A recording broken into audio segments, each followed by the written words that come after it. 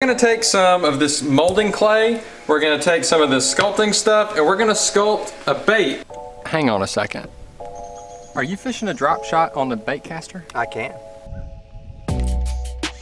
That's a pretty good one, Chris. On the homemade lures.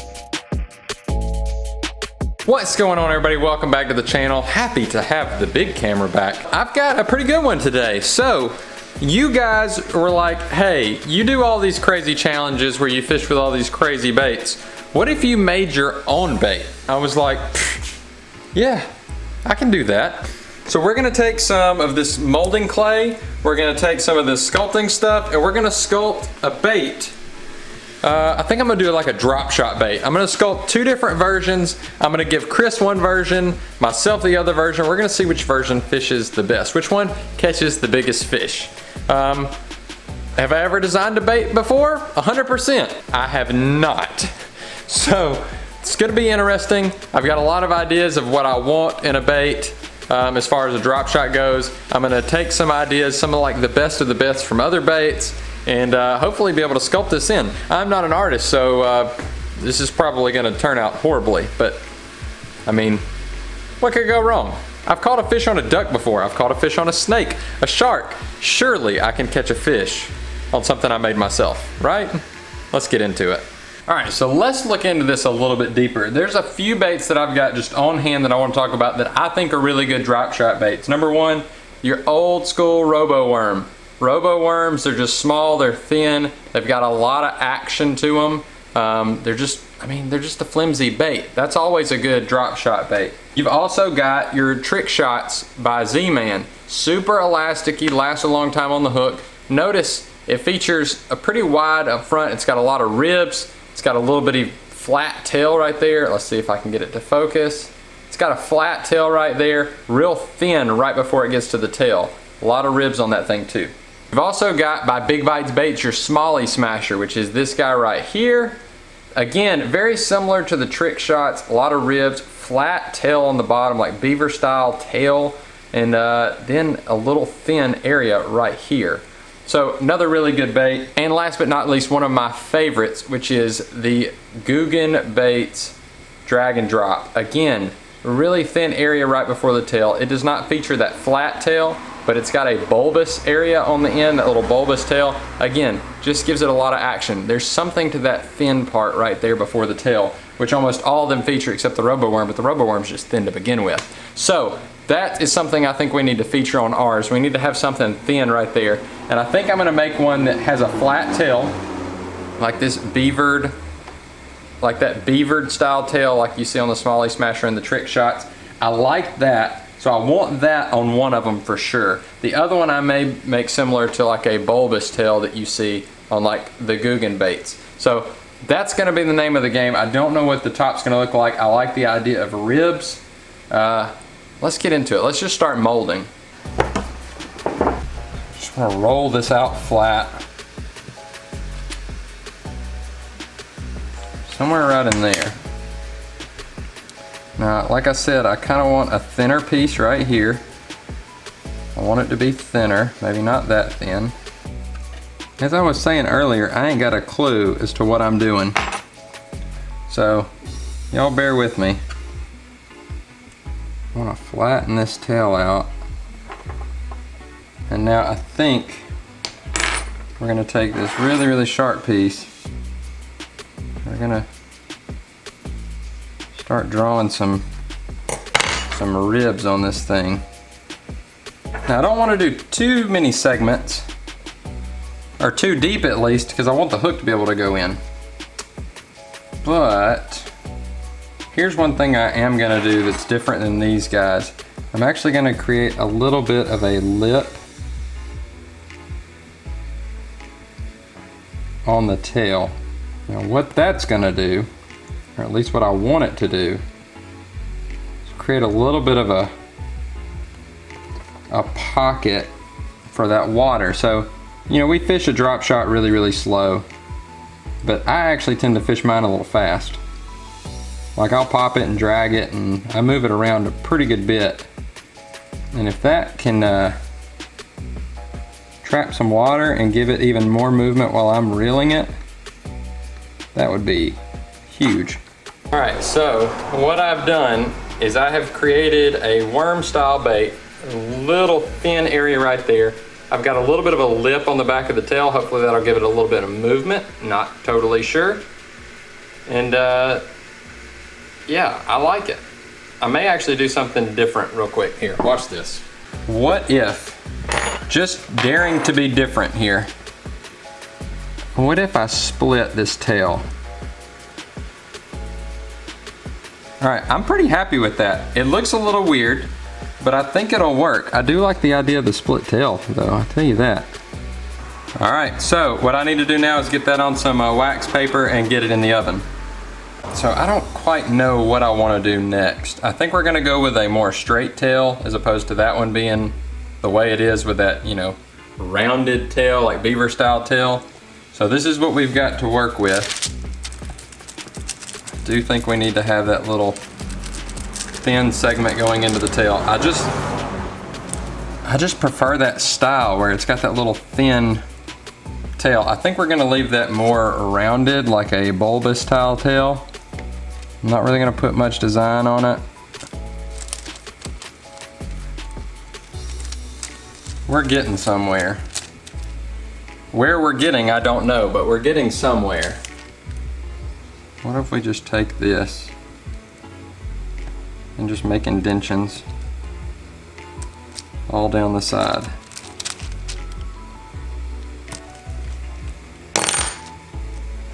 This one's gonna be a bulkier bait. It's actually pretty similar to the Googan Squad, or Googan baits. A little bit. Oof. That's a little suspect. I like it, but it looks pretty similar. And I'm not even trying, it's just, if I were to design a bait, this is kind of the process I would go through. But it does, like as I'm looking at it, it looks really dang similar. Whoops, well that's, oh well. I need to go bake them in the oven, and then we're gonna come up with some colors. Okay, so there you go. I'm gonna go bake these. I think it said for 10 minutes at 300 degrees, and then we can do a mold. And here they are. So you got number 1 right there, he's been cooked. Number 2 right there, he's been cooked. So we're done with that paper. Now, we've got to get this box over them like that and make a mold out of them. All right, so you'll notice I've got the box taped down all around it. We're just gonna hope it doesn't leak. And over here, I have got our mixture, part A and part B. A lot of people ask me about this stuff. I'll leave a link in the description. It used to be that it was only like, it was less than $30, but I'm not sure if it was because of my videos or what, but a lot of people started buying it and the price went up to nearly $40, so. I'll leave a link in the description though if you ever want to do this yourself. We're just gonna dump it in here on top of our baits. All right folks, so the baits are in there. We do not have really much leakage, just a little bit right there, but nothing bad. It takes 6 hours for this stuff to set up. So we'll see y'all in 6 hours. Just dumped it in there, it looks pretty good. We'll flash forward in 3, 2. 6 hours later, let's see some magic. So let's take this thing apart and let's see what we got here. All right, so that box is done. I should just be able to pull this thing right up and it should separate from those baits. Sure enough. And we have this perfect mold. You can see all the little details I put in it. I like that a lot. I need to trim. That is hard as a rock. It's like plastic right there. Those are gonna be fun to get up. All right, so name of the game. I've got some just totally random remelt here that we've remelted several times. It's just got random glitter colors in it, but it's like a green pumpkin type color. Got that one. We've got some watermelon red. This is a brand new color. It's got no remelt in it, except for the crap that's trying to stick to it right there. We could remelt that, watermelon red, and I've also got some pearl white, because I really want to do a white, like bellied one of these. I think that would look really good with either one of these colors. So I'm gonna mix up some of that and let's go. We got it at 350. So we're gonna go ahead and pour this in these molds. This is just that green pumpkin with a ton of different glitters. We're just gonna do one color to start with. We'll add in our pearl white here in a minute.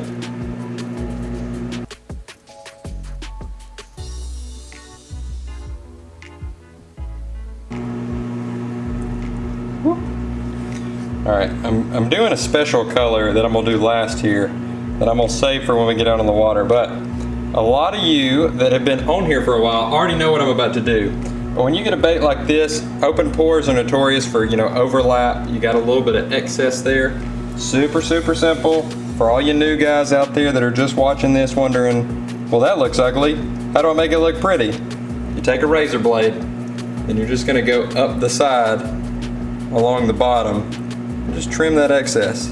So if you ever hear me in a future video, if you're new, talk about trimming the excess of these open pores, this is what I'm talking about. You just take a little bitty razor blade and you just go up the side of the bait and you trim the excess. All trimmed up, ready to rock and roll. All right, ladies and gents, so the baits have been poured. I've got like 3 or 4 of each style of every color. Me and Chris are gonna do a little compare session, see if we can't get on some fish, and I'm hoping they're gonna be some big ones. So let's get to the water. Let's go right now. Let's go. Hey, Chris. Hey. So we're on the water now.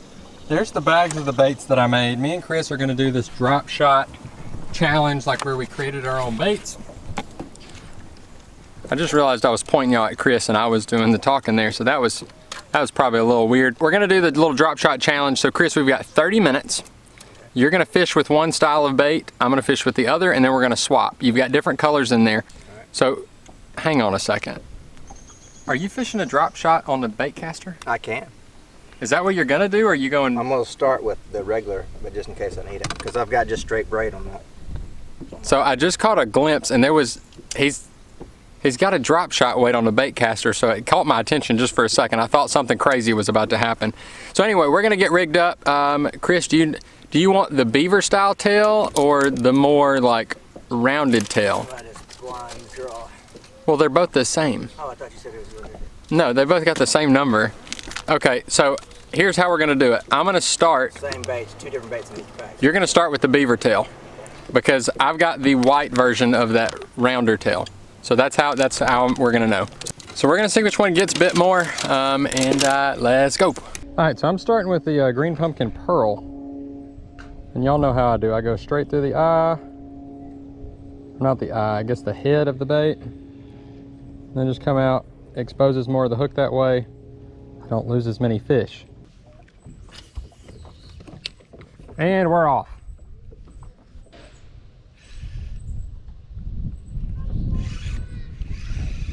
Thought I already had one. That would have been crazy.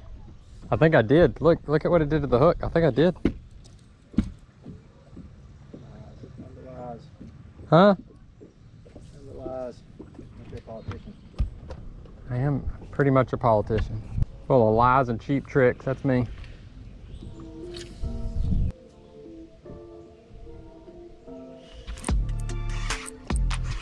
Got one.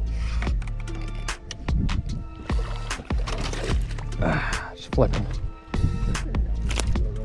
I mean, I felt like I set the hook on him pretty decent. As long as the string was there, I was good, and I did. That's right through the top of the nose. It's like right through his nostril. So give one up to that one. That's like 6-7 minutes in. Kablam! Not a giant, but he took it.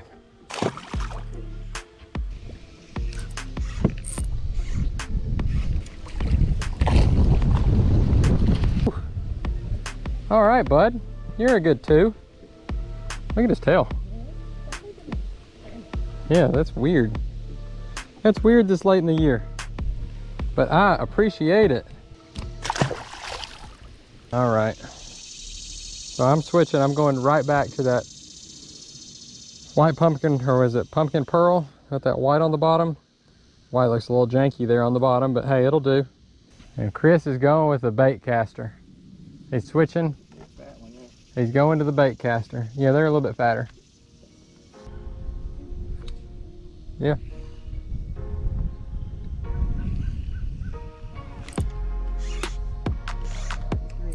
Oh, it's a pretty good one, Chris. Well, hang on. No, he's not. No, he's not. No, he's not. He just ran. Yeah, but when you're out here catching 5, inhaled it, son. The thing is deep in there. All right. How about that guy on the little flat tail? He's bleeding just a little. I think I got him in the tongue. So I gotta get him back in the water. Dude, thanks for biting. Huh? Oh, see, right, on the way in if he'd grab yours. Just a FYI. Finally. Get him in the boat. Turkey. All right. One for me. All right, Chris, that's gonna do it, bud. It's game over. Game over. I don't think the little split tail idea I had with the flat, with the split tail, I don't think that was the deal. So I think we're gonna have to say the one with the bulbous tail that Chris is fishing with right now, the rounded tail, that's the one that catches the more fish, which honestly makes a lot of sense. It's very similar to the dragon drop. The dragon drop catches a ton of fish. I mean, that's my go-to drop shot bait. This guy right here took the cake. So, let me know in the comments right now what you thought about this. Should we do any other baits like this? I'm thinking like a boot tail, paddle tail swim bait, something like that. I think in the fall, so in the next couple months, I think that's gonna absolutely kill. So I may start designing a boot tail as well. Chris, what did you think of those? They're pretty good. I mean, interesting that you can do that from your own home with just clay and some silicone. So that's really the cool part, is that I mean, literally, I designed that. Y'all watched me design them. Like, I just sat there and was like, okay, here's a bunch of baits that I like. Let's take what's good about all of them and try to piece them together and make our own. And that's exactly what we did today. Chris, you got on one fish, and you did it on a bait caster. Just the way to go, baby. Of all things, drop shotting on a bait caster. Just like Carolina rigging, right? What? Just like Carolina rigging, correct? No. There's weights and a hook on a Carolina rig, right? There's weights and hooks on a Texas rig. Exactly. That's all the same. Oh my gosh. I don't know what I'm gonna do with this guy. If you liked it, go ahead, hit the thumbs up, leave a comment below. And as always, hit the red subscribe button, turn it from red to gray. Hit those ding dong notifications so you'll be notified anytime I drop a new video. And we will catch you next time. Y'all have a good one.